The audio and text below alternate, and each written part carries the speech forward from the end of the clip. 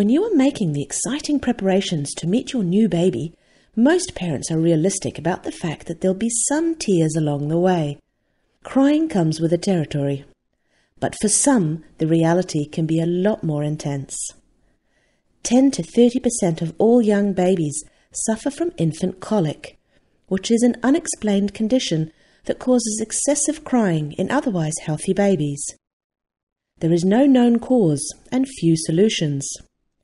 Being unable to soothe your inconsolable baby can obviously be quite distressing.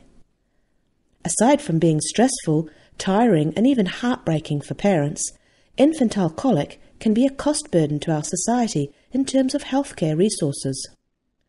The good news is that there are some things that you can do to help soothe your baby. There are many studies that have shown that chiropractic care can significantly reduce periods of crying in colicky infants.